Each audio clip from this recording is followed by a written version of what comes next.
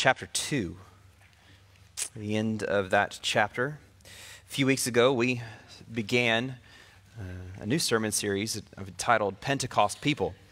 We talked about the person and the power of the Holy Spirit and the people that He is creating. And so we're going to continue to look over the next several weeks ahead of us at these people and what characterized their lives. And so we are beginning this morning with the first characteristic of those people, that the people of the Spirit, Pentecost people, Christ's people, are repentant people. So first and foremost, happy Father's Day to all of my fathers in the room. God bless you. I'm praying for you as you continue to seek to raise a new generation in Christ. My father has been so instrumental not only in my faith, but in my life in practical ways. And one of the most practical ways was when I turned 16 and my grandmother let me have and drive her car. I had to learn that being entrusted with this machine was a big responsibility, not only in the sense of driving it, but also in maintaining it. My dad helped me through the years figure different things out. You not only have to put gas in the car, you got to change that oil pretty regularly.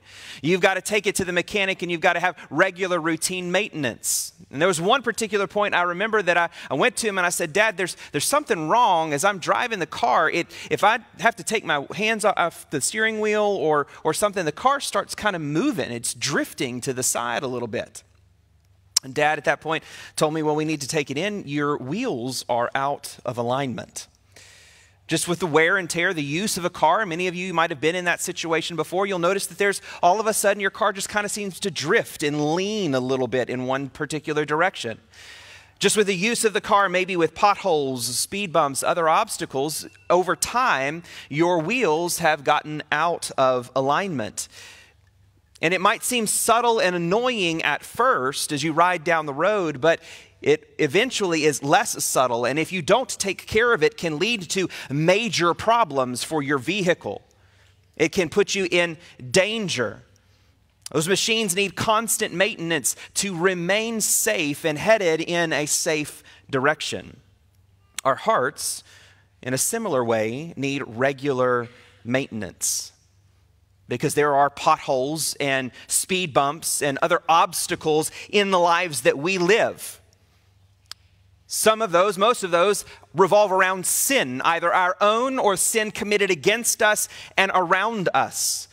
This world is full of temptations that are vying for our attention as well as our affection. And so we then are prone to wander, to drift away from Christ. And so our hearts also need regular routine maintenance, a refocusing of that attention and affection onto Christ and off of whatever it is that has captured our attention and affection in the moment. That step of faith and obedience is repentance, that not only marks the entrance into the Christian life, but should characterize the very way of the Christian life. Because Christ's people are repentant people. Look with me in Acts chapter 2. We'll read just verses 37 and 38 this morning. Peter has just finished preaching. And this is what Luke says. When they heard Peter's message, they were cut to the heart and said to Peter and the rest of the apostles, "Brothers, what shall we do?" And Peter said to them, "Repent and be baptized, every one of you, in the name of Jesus Christ for the forgiveness of your sins, and you will receive the gift of the Holy Spirit." Would you pray with me? Father, we are grateful for your grace. We are grateful for your mercy. We are grateful for your patience and your kindness, which is the very thing the Bible tells us leads us to repentance. Lord, I pray that this morning that you would send your Spirit into our hearts and into our minds to realign our attention and our affections onto Jesus. That you would give us a greater understanding and a better relationship with repentance, which can oftentimes seem so intimidating and scary to us. So Lord, I pray today that Jesus, we would make much of you, that we would magnify and glorify your name, and that we would leave this place as people who readily realign our hearts and minds and lives through repentance on a regular basis. It's in Jesus' name we pray. Amen and amen. Christ's people are repentant people. Starts right here at the end of Peter's proclamation. If you remember, on Pentecost, he was empowered by the Holy Spirit, and he preached a very bold, in-your-face gospel presentation as he looked at this crowd and he said, "You are the ones who killed the Messiah. And he is now resurrected and on the throne," and they were cut to the heart and they cried out, "What must we do?" And he says, "Repent." Repentance then shows up throughout the book of Acts in many different sections and many different passages. And so we're going to look at much of those, and from that glean some truths related to repentance. And the very first thing that we need to understand about repentance is that repentance requires belief. You see, it's when they heard Peter's message, they were cut to the heart, they cried out, "What shall we do?" And Peter's response is, "Repent and be baptized in the name of Jesus Christ for the forgiveness of your sins." And throughout the book of Acts, we find Luke repeatedly correlating repentance with the forgiveness of sins. You can see it in Acts chapter 3:19. Peter there again says to others, "Repent therefore and turn back that your sins may be blotted out." Acts chapter 5, verse 31. God exalted Christ and at his right hand as leader and savior to give repentance to Israel and forgiveness of sins. Luke states this a little bit more positively in Acts chapter 11. When they heard these things, they fell silent and they glorified God, saying, "Then to the Gentiles also, God has granted repentance that leads to life." See, at first glance, this challenge to repent for faithful evangelicals might be difficult because it's saying repentance is what leads to forgiveness of sins. But as faithful evangelicals who believe what Paul says in Ephesians chapter 2, that by grace we've been saved through faith, it's not our own doing, but it's the gift of God, not a result of works. In John 3:16, which says all who believe in Christ will be saved. And if forgiveness of sins is equated to salvation, we get stuck in this trap that says, well, is Luke, who's a close friend and companion of Paul, contradicting Paul? What is it? Is it whoever believes in Jesus is saved and has eternal life, or is it repentance that leads to eternal life? The answer is yes. It is repentance. It is faith. If you look there in Acts chapter 2, where I have you look at verse 41, Luke circles back around and he says almost the same things. "So those who received Peter's words were baptized, and there were added that day about 3,000 souls." Just in that same paragraph, Luke goes from repent and receive forgiveness of your sins to those who received his word were baptized. What does it mean that they received his word other than that they believed it? They believed in his word. Sorry, I'm getting a little ahead of myself there. Now, repentance leads then, it is a result of faith. Luke connects it in other passages like 16, verses 30 and 31. He said, "Believe in the Lord Jesus and you will be saved." Acts chapter 18, verse 18, Crispus, the ruler of the synagogue, believed in the Lord, and his entire household and many of the Christians hearing Paul believed and were baptized. Brothers and sisters, the gospel is a message that must be spoken and a message that demands a response. That response, though, only makes sense when the message is first believed. Repentance requires belief. The crowds believed Peter's words and they responded with a heartfelt request, and Peter instructed them to repent. Repentance requires belief, or said a different way, belief will always result in repentance. Because repentance is defined as a change of heart and mind that leads to a change of behavior. Repentance begins in the heart, but it never stays there. It always finds an outlet in our lives. It looks like something. So then what does repentance look like? What does repentance result in? If belief results in repentance, what does repentance result in? Well, first off, repentance results in a turning from sin. Repentance is a change of heart and mind that leads to a change of behavior.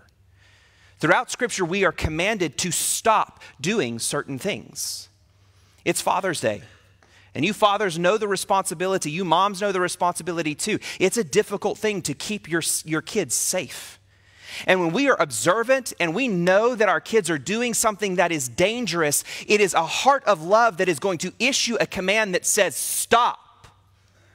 A few years ago, Bryant was playing with some friends out on our street, and he was racing his bicycle up and down the street. Well, we live on a corner, and the corner street that comes by our house is the outlet from our neighborhood. And Bryant was so engaged in his racing of his friend that he blew right through the stop sign and never saw the car that was coming. Praise God, he hit the side of the car and was not injured in anything other than he bent his wheel. But in that moment, as a father, as a parent, you are seeing what your child is not, and you scream at the top of your lungs out of love, stop. And it might sound harsh, but it's love. To do anything else is to fall far short of love. And throughout Scripture, God is constantly telling his children, stop. Acts chapter 3:19, repent therefore and turn back, that your sins may be blotted out. What are we commanded to turn back from? We're to turn back from sin. Acts 3 verse 26, God having raised up his servant sent Christ to you first to bless you by turning every one of you from your wickedness.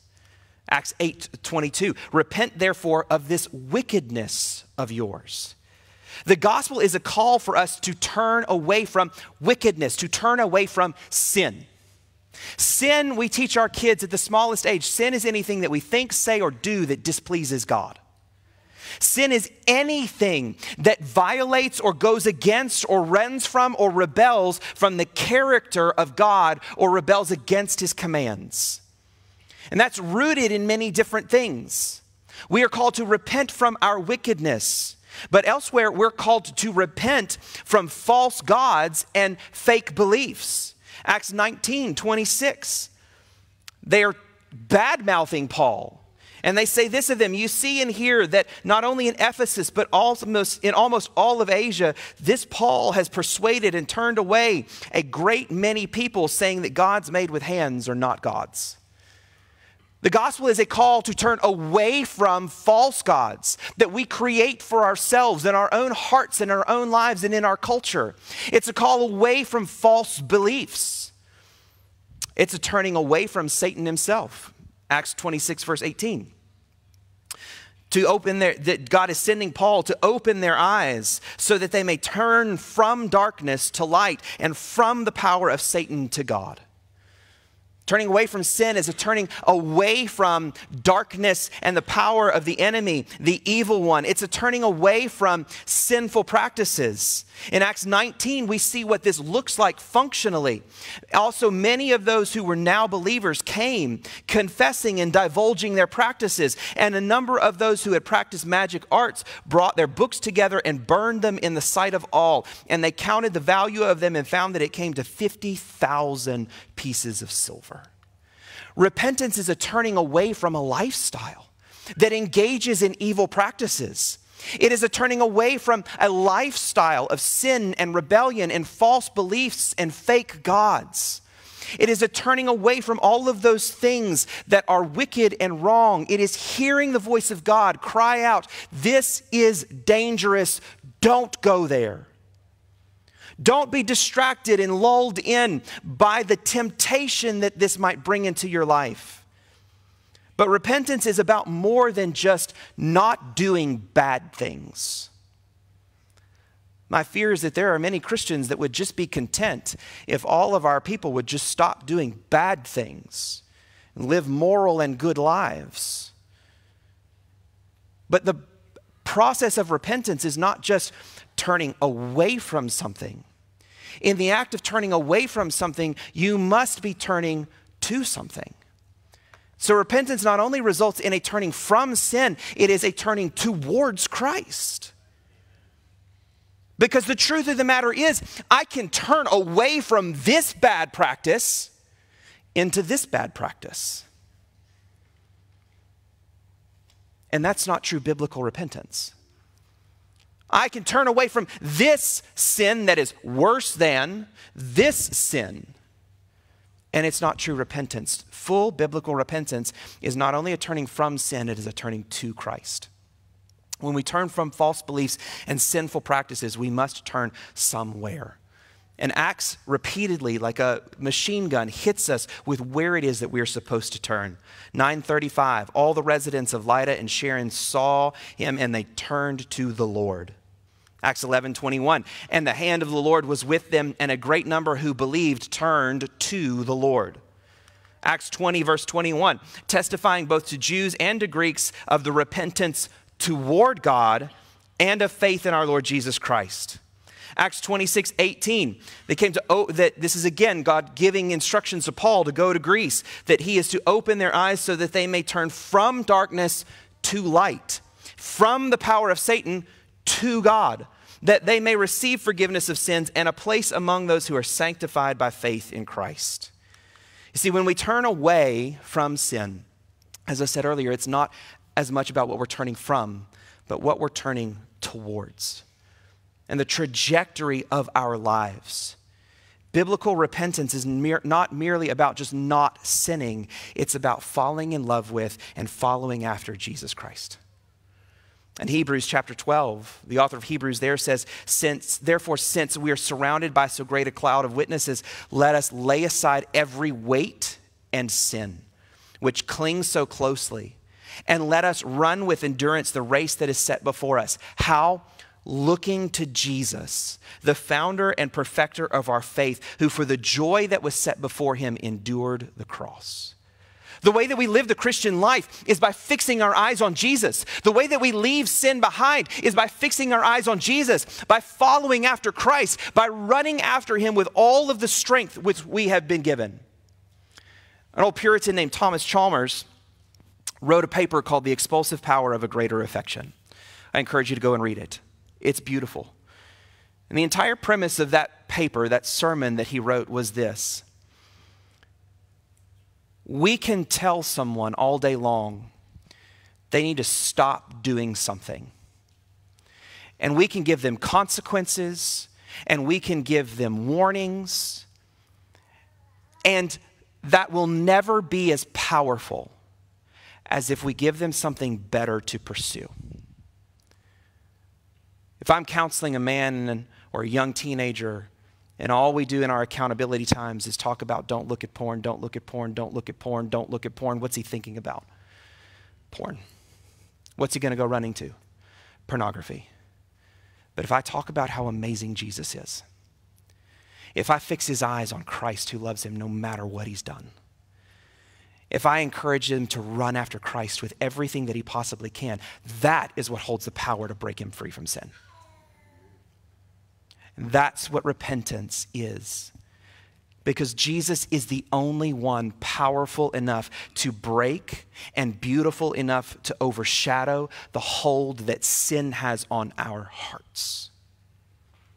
So repentance is about falling in love with Christ. It's about running after Christ. It's about growing in a relationship with Christ. It's about to pursue him with every bit of strength that he has given towards us. And then when we understand it that way, repentance is, and it becomes the most fundamental expression of our faith.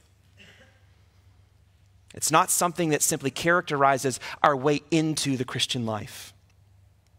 In 1517, Martin Luther wrote 95 theses, 95 challenges to Catholic doctrine, and he nailed them to the door of the Wittenberg church to open a conversation, a theological debate over these issues. His action in that he wrote it in Latin, somebody grabbed it, printed it in German, and it went all over the world in the common tongue, and it launched the Great Reformation. Out of those 95 theses, the first 3 lay the foundation for all of the rest, and those first 3 are about repentance. This is what they say. Number 1, when our Lord Jesus said repent in Matthew 4:17, he willed the entire life of believers to be one of repentance. 2, this word cannot be understood as referring to the sacrament of penance, that is confession and satisfaction as administered by the clergy. Number 3, it does not mean, however, solely inner repentance. Such inner repentance is worthless unless it produces various outward mortifications of the flesh. What does that mean? Luther says that repentance is 3 things. 1, it is perpetual. It is not merely the way into the Christian life. Repentance is the way of the Christian life. Because John tells us in 1 John chapter 1, verse 8, that every single one of us are sinners. And when we say we have no sin, we make God out to be a liar. You and I will struggle with sin our entire lives. As long as we are in this world, there will be, as I said earlier, temptations, something vying for our attention and for our affection. And therefore, followers of Jesus Christ are the people who have not only repented once, but are the people who are constantly repenting, constantly turning away from temptation and sin and turning towards Christ, and who do it quickly. The sign of true Christian maturity, brothers and sisters, is not a stopping of sin. We will always sin in many different ways. The sign of true biblical Christian maturity is the length of time between when I sin and when I repent gets shorter. I don't wait a week and a half to deal with a sin in my life. I deal with it instantly. That's the sign of true Christian maturity and growth. But Luther's first point is not only that it's perpetual, sin is personal. Oh no, repentance is personal. And that's not to say that we're supposed to struggle through our sin alone. Because James tells us in chapter 5, verse 16, that if we confess our sins to one another and pray for one another, we'll be healed. We receive forgiveness of our sins when we confess it to God. We find freedom and healing and help when we confess it to one another and bear one another's burdens. What Luther is saying, though, is that I, as a pastor and no priest, have the authority from God to absolve you of your sin. Jesus Christ alone forgives you of your sin. No amount of self-deprecation, self-hatred, and self-harm, no amount of self-discipline will absolve you of your sin, forgive you of your sin. Christ and Christ alone has paid the price for your sin in full. The call for you and for me is to believe that. Repentance requires belief. To believe that my sin is paid for in Jesus and receive then his love. But repentance is also, not only is it perpetual, ongoing for the Christian, not only is it personal, your trust in your relationship with Jesus Christ, it is perceivable. Faith kind of has 3 components, HBO: hearing, believing, and obeying. James tells us if we have faith that never shows up in our lives, that faith is not real. And Luke actually says this in Acts 26. He says there was a command that they should repent there at the end of the verse and turn to God, performing deeds in keeping with their repentance. Brothers and sisters, repentance looks like something. You know, it's easy for us to come to church and hear a sermon or hear a message or hear a Bible study that pricks our hearts, and we have our own little private moment with Jesus right here that says, okay, Jesus, I'm coming to you one more time, and I ask you to forgive me. But then we walk out that door and it makes no difference in our lives. We take no realistic, measurable step towards Jesus except for this interpersonal moment right here, which is crucial, which is important. But there must be something that happens then in our lives. A belief that doesn't change our behavior is not a belief at all. And Jesus Christ doesn't merely require our heart and our head. He requires your life. In the big stuff and the small steps, Jesus demands all of you and all of me. Christ's people are repentant people. Just like safe driving is active driving. It is being aware of who you are, where you are, what you're doing. It's being aware of what's going on in your car. Because any subtle drift, if your wheels are out of alignment, even just a little bit right here, it may not be dangerous in the moment, but if left unchecked, being off just a half of a degree, if left unchecked, will end up in a ditch somewhere down the road. Brothers and sisters, so often we hear repentance defined as this massive 180-degree turn away from this and towards this. My fear is that when we define it that way, what we end up doing is we put repentance in a box for the unsaved who have to turn from a lifestyle of sin and to Jesus, or for only when I have some big sin, some life-dominating sin, something that is atrocious, that's when I repent. But a plane that is off by just a degree here looks like it's parallel with a plane that's on course for a little while. But when you go out hours and hundreds and thousands of miles, that minuscule little mishap in the instrumentation means missing your destination by thousands of miles. Brothers and sisters, there are men and women and children in churches that look like they are walking the path of freedom, but might be off by just a millimeter of a degree. Repentance is not merely about a 180 degree. It's just a realignment. Turning from this to Jesus. From this practice to Christ. From this false belief to the truth. And that is something that happens every moment of every day in your life and in my life as the Spirit speaks to us and calls us back to Christ. Repentance is basic. Repentance is subtle. Repentance is beautiful. And it is the way that you and I regularly maintain our hearts. Because we know what the hymn writer wrote is true. Oh, to grace, how great a debtor daily I'm constrained to be. Let your grace, Lord, like a fetter, like a chain, bind my wandering heart to thee. Prone to wander, Lord, I feel it. Prone to leave the God I love. So here's my heart, Lord, take and seal it. Seal it for your courts above. Brothers and sisters, we are living lives that are full of temptation that would cause us to drift off course from Jesus. The way back is the same as the way in. Repent. Return. Refocus. Realign yourselves. And receive the grace and the mercy and the love of God. So my question to you is, what does repentance look like for you today? Maybe it starts with a belief. Maybe you need to shift your thinking on what repentance is. Maybe you need to change your lifestyle by taking a step of obedience, because repentance is a turning from sin, turning to Christ, and that looks like something. So in what ways do you need to redirect the trajectory of your life towards Jesus today and this week? I invite you, if you would you take your heart, or take a moment and bow your heads and open your hearts in prayer?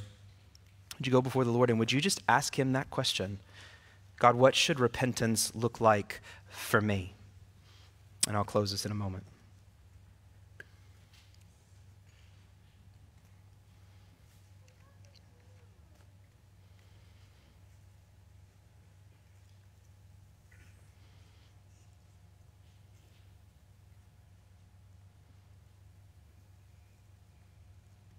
Holy Spirit, you are the one who pricks our hearts and leads us towards the heart of Christ. Jesus said, how is it that we might know a man, but a spirit knows the heart of a man just as the Holy Spirit knows the heart of the Father? And so, Spirit, you get to be our friend. You are our friend, our comforter, our guide. And because of your presence there on that day in Pentecost, you used the word to pierce the hearts of the crowd. And they cried out and they said, what should we do? Lord, I'm here right now. Holy Spirit, I'm before you and I'm asking in my own heart, what can I do? What must I do? What subtle change, what massive change in my thinking, in my believing, in my life? What needs to be readjusted and realigned today that I might walk in step with the Spirit, that I might walk in fellowship with my Father,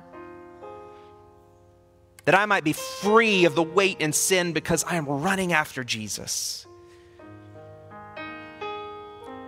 Would you show us today the way that we can respond, that we might make much of Christ?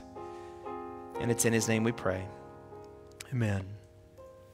In a moment, I'm going to invite you to stand and I'm going to invite you to respond as the Lord so leads. If you need that private moment with the Lord and you want to come and you want to lay your heart bare before him because there's something going on in your life, a sin that has dominated and struggled with you, and you are, like I was in high school, that kid that continued to show up Sunday after Sunday after Sunday, ringing on the back of the pew saying, God, here I am again, and I'm so embarrassed and I'm so ashamed because I'm here one more time asking for forgiveness for the same sin. You don't have to stay there alone. It was only when I reached out and I asked mentors and others for help that I had people who came alongside me, who encouraged me, who discipled me out of sin. Maybe what you need today is you need to take the step of obedience that is a step of trust that we are not going to kick you to the curb. When you come and you share whatever it is that brings so much guilt and shame to bear on your soul. And you need to experience that freedom that not only is promised in Jesus Christ, but comes because you have received the love of a family of God. I invite you to come, but maybe you're here this morning and there's never been a time in your life that you have turned from your fake gods and your false beliefs to trust in Jesus, the one who has promised you the forgiveness of your sins, if you would just look to him and choose him. I invite you to come. Come forward. We'll have deacons. I'll be waiting here at the front. I'd love to talk with you about a life in Jesus Christ. Freedom that comes in him. Not only for heaven, but for tomorrow and this afternoon. Maybe you're here this morning and you know what? You don't have a great relationship with your Father. And your father has done things in your life that drives you away from God instead of to him. And let me say, I am so sorry that that is your experience. The Father that we worship is the perfect Father. And even the greatest Father that has ever lived on this planet falls infinitely short of how much and how great and how beautiful and how wonderful he is. Would you come to him today and experience the Father who runs to his children and never from them? Would you stand and would you respond as the Lord so leads?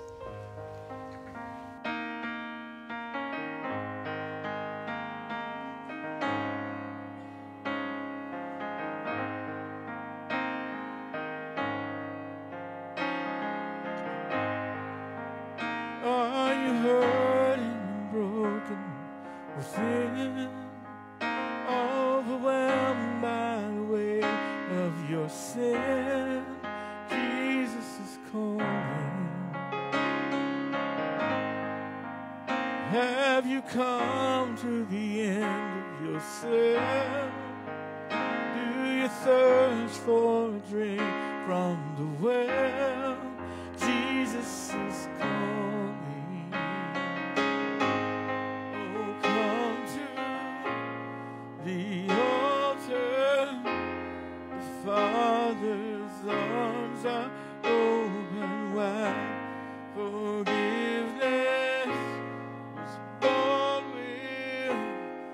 precious blood of Jesus Christ.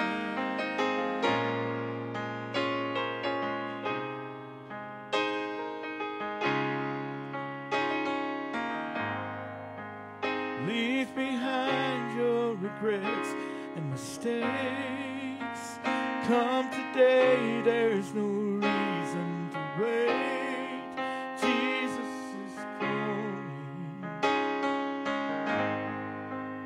Bring your sorrows and trade them for joy.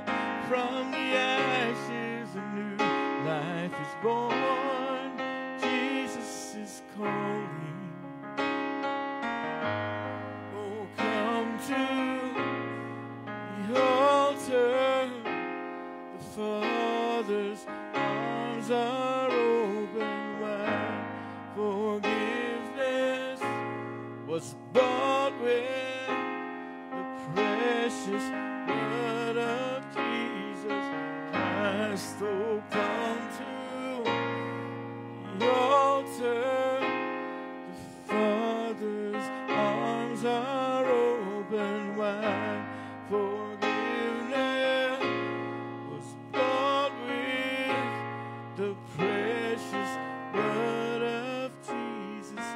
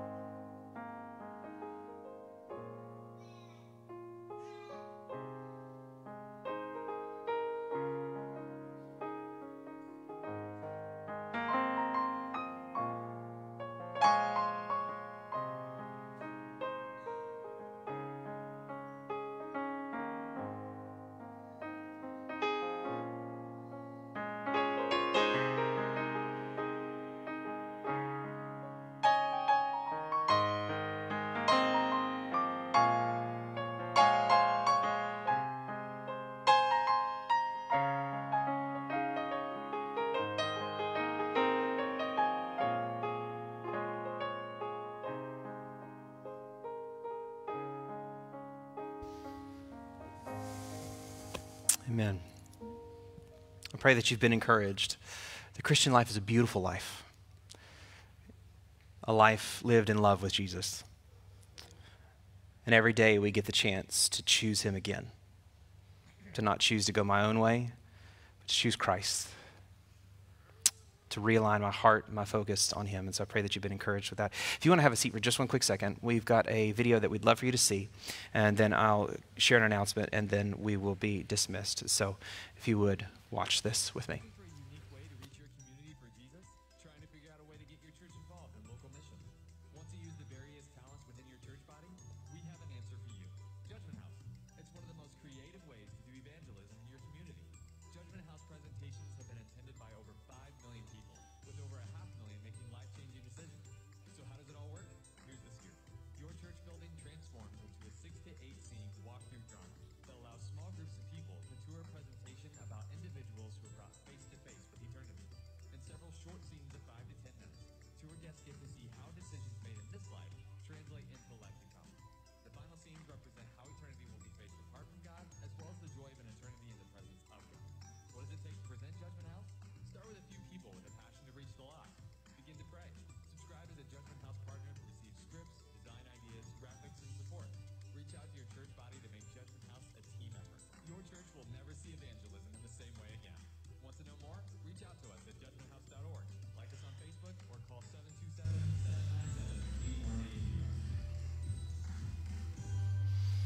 So last week we shared with you a little bit about an opportunity that we're going to engage in near the end of the year, around October. And so this was a little bit more, if you weren't familiar with the process of Judgment House, what it is. It is a dramatic presentation of the gospel of Jesus Christ and to the community. And it is a good way not only for us to present the gospel, but to come together as a church body. So in the multiple steps that were presented there, we're at the step where we're reaching out to the church to say, we can't do this without you. We have a faithful team that has been meeting and praying and planning. They have gotten a script, and so they are now asking you to be prayerfully considering the ways that you could help. And there are a number of different ways that you can serve.